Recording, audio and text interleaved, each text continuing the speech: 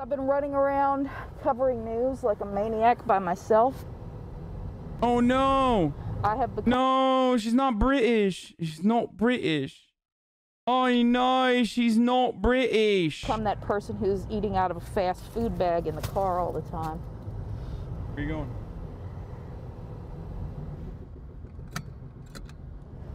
Downtown Jonesboro here. And on the right is my old newspaper right there, the News Daily. My office used to be over there until COVID got me laid off. Okay. See what's going on here. Robin Kemp has a fight on her hands. Oh, never mind. Glorious. Oh, thank God. No, they are British. Oh, thank God. Oh, fuck. Isn't it? Places like this is where democracy is born, right?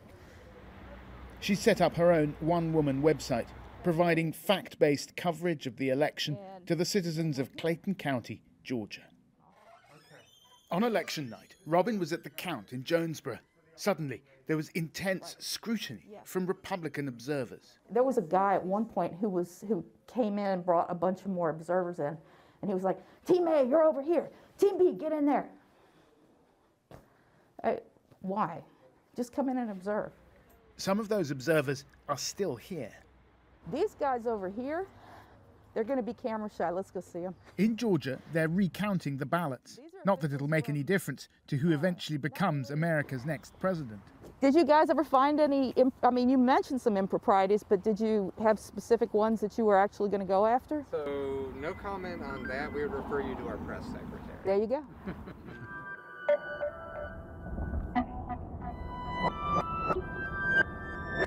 They're trying to steal an election. They're trying to rig an election.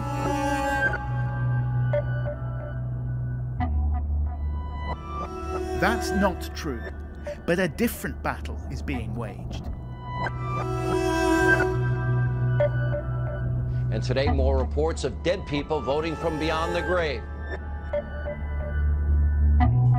Not for the White House, that's decided, but for the narrative. It's been frankly embarrassing. No evidence, unprofessional, desperate. It's a battle fought not in the real world, but on social media and the cable news networks. I mean, why not just say we're not going to accept the results of this election? It's outrageous. Stop the steal! Stop the steal! Stop the steal! Stop the steal! But there are real-world consequences. Stop the literal vampire potbelly goblins! Oh, dude! Oh! First of all, if there's anyone that looks like a fucking vampire goblin, it's this dude. Secondly, if there's a vampire potbelly goblin, it's Alex Jones. But there are real-world consequences. Who really thinks that Donald Trump won re-election? In Atlanta, the Stop the Steal caravan has gathered in front of the state capitol building. Count the legal vote! They're on their way to Washington. We've been robbed, and we're coming from the ditches, we're coming from the woods, we're coming from Alabama, we're coming from everywhere. We're going from here to make, he's calling for 1 million in Washington. We're going to try to make it 2 million. Despite the lack of credible evidence, opinion polls suggest around 80% of Republican voters believe the election was fraudulent, feeding fringe conspiracy theories about a deep state plot. Hey, yeah, I just wondered if you could tell me about Q and... The plan to save the world. Yeah. This is all just a ploy for them to get Trump out of office because they don't want Trump exposing what the real end game of the left wing is, and that's to normalize pedophilia. QAnon followers believe Donald Trump is battling to save America from a secret pedophile ring at the heart of government. So this is not just some crackpot conspiracy theory. There's obviously well-educated people who have taken the time to step outside of the box. What do I tell you all the time? If you fucking encounter one of these psychos in the wild, ask them about child pageants. Because they literally think child pageants are fine. Like, it's so strange. Like, it's so strange. what? Oh, I'm losing it. I'm freaking losing it, dude. And to stop having other people think for them. This is still a fringe movement, but a newly elected HasanAbi definitely wants to normalize pedophilia. Mr. Guy, cool guy.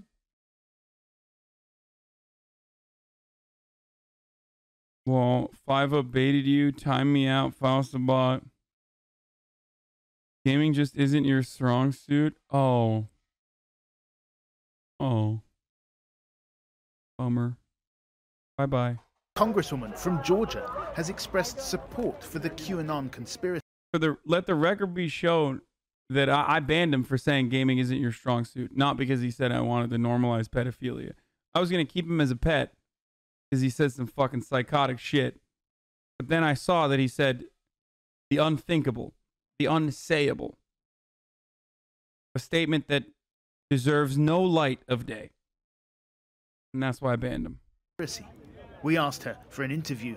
Her office responded with a 3-word answer. No foreign press.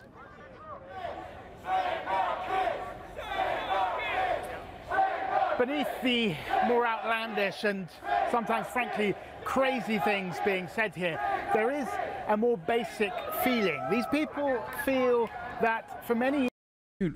Dude, what? They're so funny. Like, this is something I only see in, like, British broadcasters. I know he's holding his mask, but, like, I only see, like, British people doing this. Like, British broadcasters doing this. Like, just put the mask in your pocket, brother. Put it down. You don't have to hold it while you're... We're out here right now outside. The crowd is going absolutely legend. It's crazy. Lots of energy and excitement in the air. Like, why? Why are you holding the fucking mask up? More outlandish and sometimes, frankly, crazy things being said here. There is a more basic feeling. These people feel that for many years now, traditional government has not been working for them.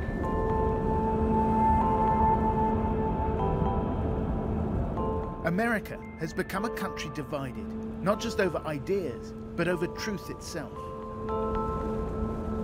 Well, now the President of the United States is... Crowd is going absolutely legend. That's in the hall. That's a Hall of Famer right there. That's up there with Fight Me Like a Bruv. Fight me like a bruv. is literally embracing a deranged conspiracy theory. A country in which grievance is weaponized.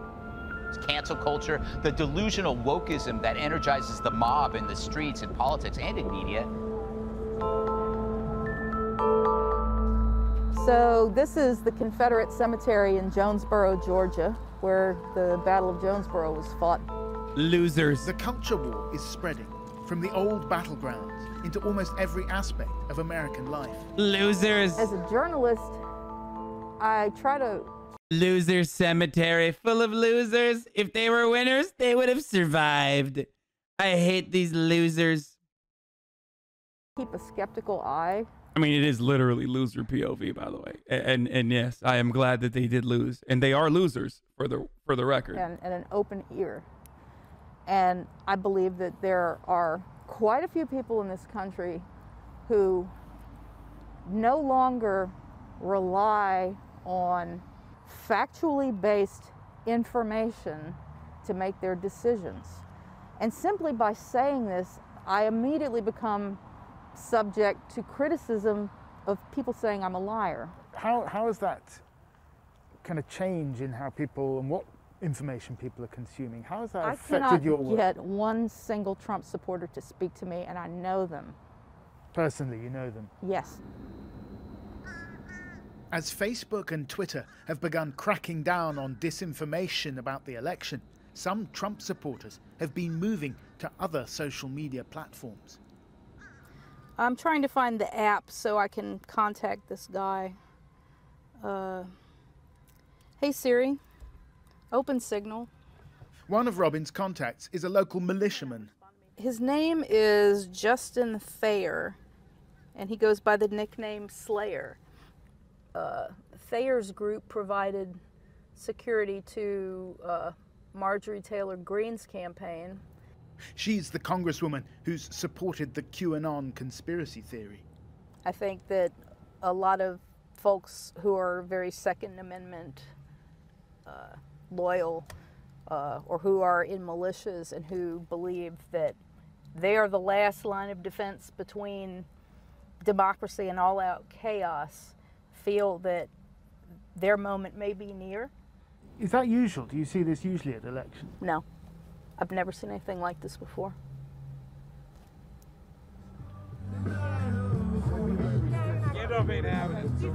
Georgia is still in the eye of the electoral storm, as well as the presidential recount. Vote the your state will ass vote in off. January in 2 runoff races that could decide who controls the Senate. Ladies and gentlemen, John Ossoff. Change has come to Georgia. Yo, that shit is so cheese, dude. Look at this. Look at this fucking... I mean, it's a cool truck, but like, look at this, dude. Oh, this is so cheese. John Ossoff is like basically building a goddamn lab to be like the most neoliberal candidate you could find. Meanwhile, he's standing in front of an old train and a fucking old Chevy pickup truck.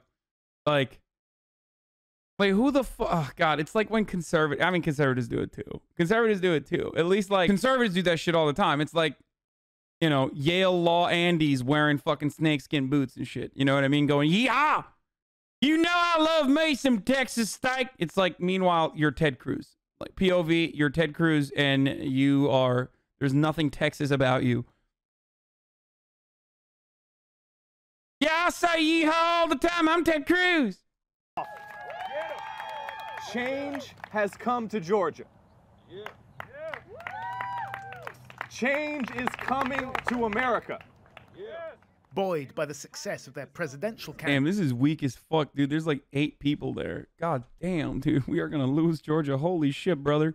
The talk at Democratic rallies is about healing, but that hasn't always been the case.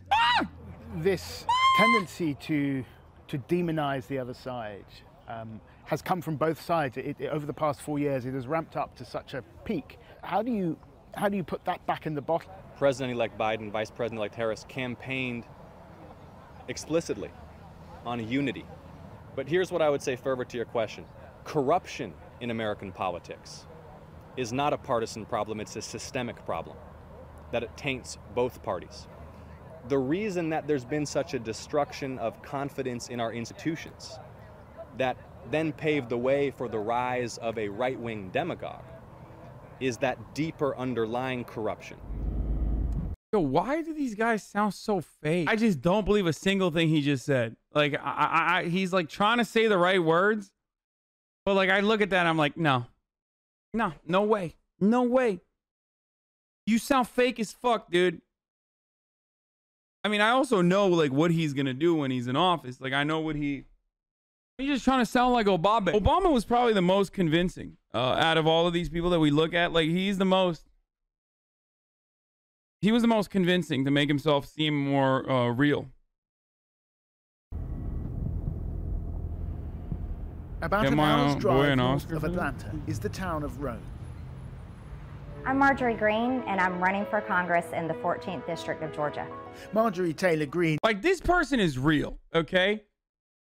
Like, Marjorie Taylor Greene is out of her goddamn mind. Like, she is just fucking insane. Like, she is completely out of her mind, right? But, like, that shit is real. She's a psycho. She is a genuine psychopath, okay? John Ossoff is trying his very best to come across as authentic, and it's just really hard. It's just not working.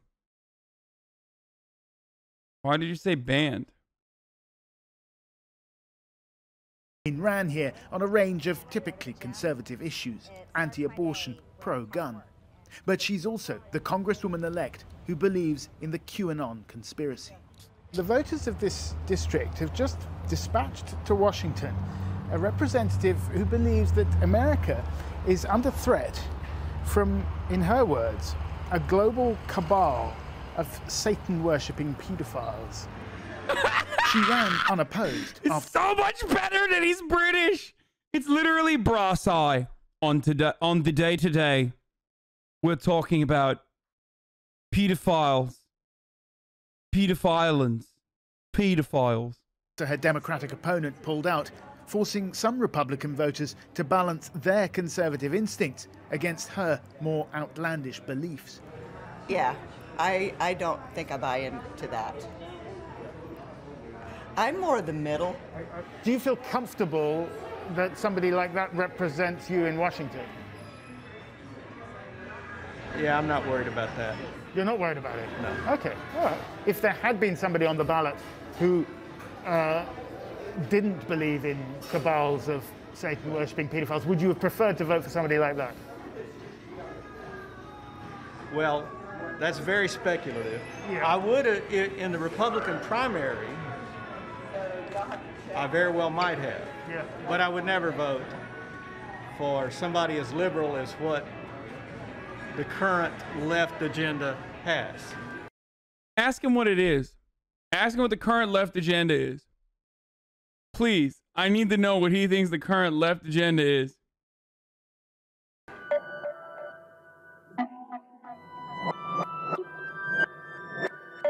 This new, extreme, radical, democratic, socialist, and even lawless party. In the hyper-polarized, hyperbolic world of the internet and cable news. This week, 82 years ago, Kristallnacht happened. It feels as if America has just made a choice. What is this music, bro? It's like, shit got me feeling some type of way. I feel like I feel like I'm looking at my own countrymen like they're aliens or something. Like, why are they so spooky?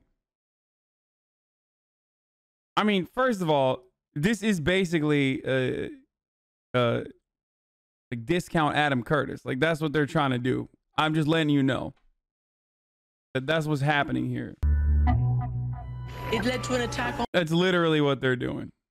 Like, I seriously, look at this. This is straight the fuck up Walmart Adam Curtis. 82 years ago, Kristallnacht happened. It feels as if America has just made a choice. It led to an attack on fact, knowledge, history, and truth. Not between two centrist parties in an established democracy, but about something much more fundamental. After 4 years of a modern-day assault on those same values by Donald Trump, the Biden-Harris team pledges a return to norms. They're on a quest for power at all costs. Which helps explain why some people are contemplating the future in such existential terms.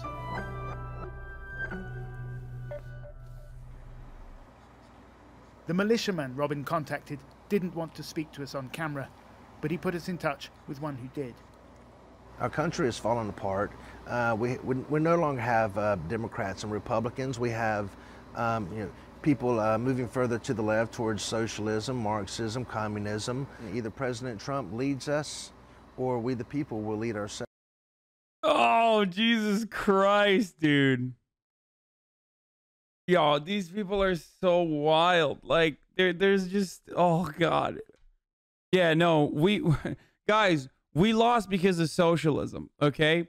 Not because, like, socialism bad across the board in America, no matter who you are, and that if you're a Democrat, you're a socialist no matter what. Like, every election cycle, Republicans have said socialism bad.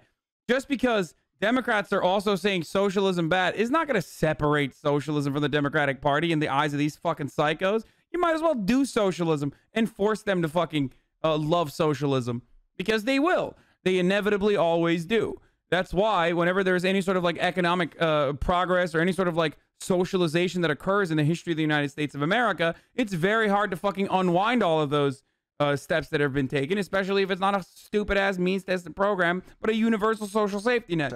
I'm talking about honoring the oath that I took to defend the Constitution with my life. That's not a threat, that's a promise. The Constitution guarantees... Like, you're a vet, dude. You're a vet, okay? It's the most socialized fucking industry. Like, it's a massive government jobs program.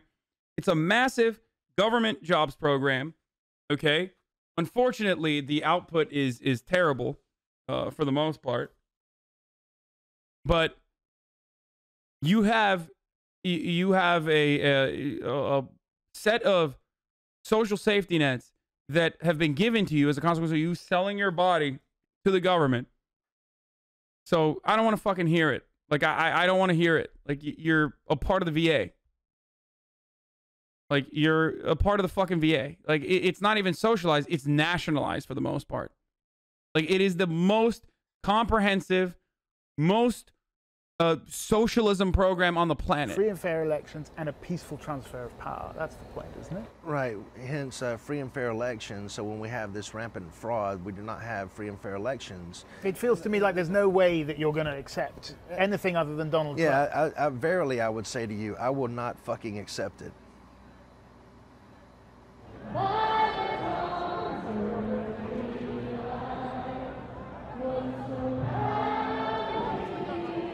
11 days since the election, the Stop the Steal caravan has descended on Washington. Holed up inside the White House and still not conceding, Donald Trump has barely been seen in public. But then... This was so funny. He's doing a lap around the square here. Oh, this bitch just dropped the mask, by the way, in its entirety. He's just maskless now. He's just like, fuck it. I have become one with the hogs. Day 6 of my adventures in the American outdoors. The heartland has become me. I still am wearing a very big fuzzy scarf that I brought from the motherland, but I no longer feel the need to wear a mask. I've already gotten coronavirus 8 times. There he is. That's him.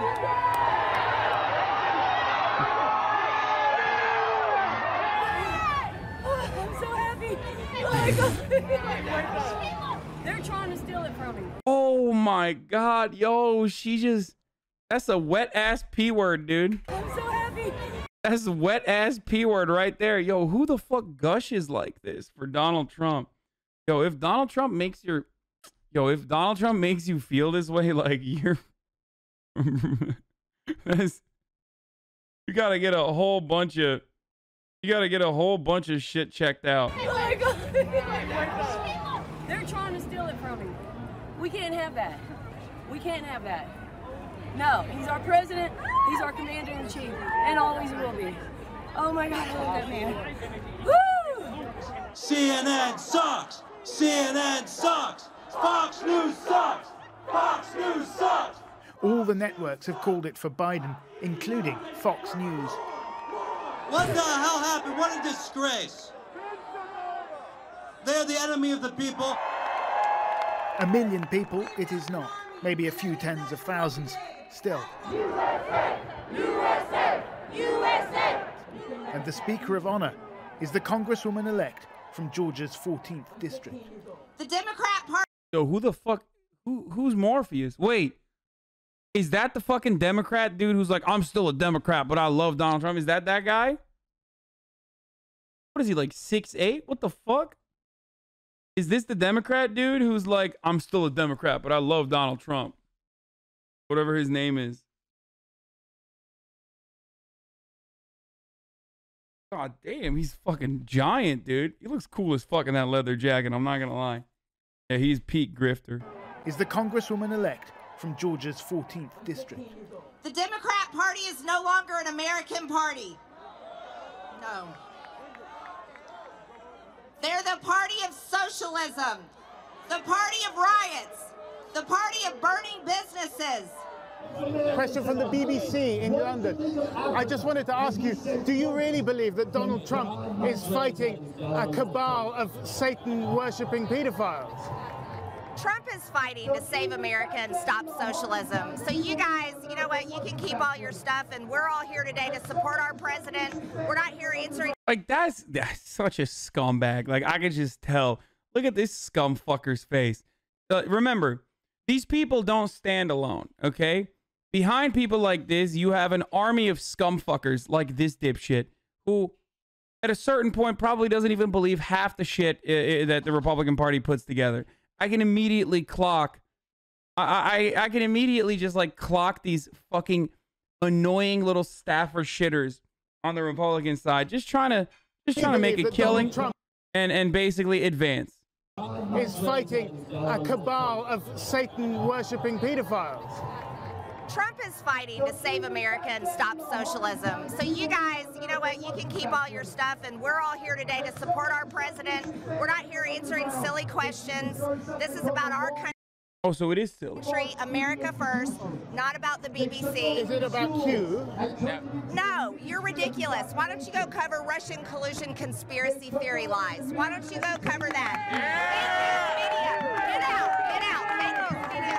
Hey, kick them out. Get out of here. Later, they marched towards the Supreme Court. Some here cling to the hope that conservative judges might yet overturn the results of the election. Among them, members of the Proud Boys militia. I love to defend the First Amendment. You know, that's why we got the Second Amendment, brother, to defend the First, right? Meanwhile, like, you know, freedom of press is not a part of it. Whom Donald Trump infamously, like, he only asked you a question. Why don't you answer the question? Told to stand back and stand by during the first presidential debate. The day passed off peacefully for the most part. But Donald Trump is morphing from commander-in-chief with more than 70 million voters behind him to a figurehead for the aggrieved.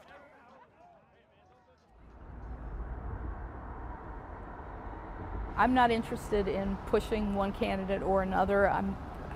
That's not what I'm doing here. Let's see what these guys are doing.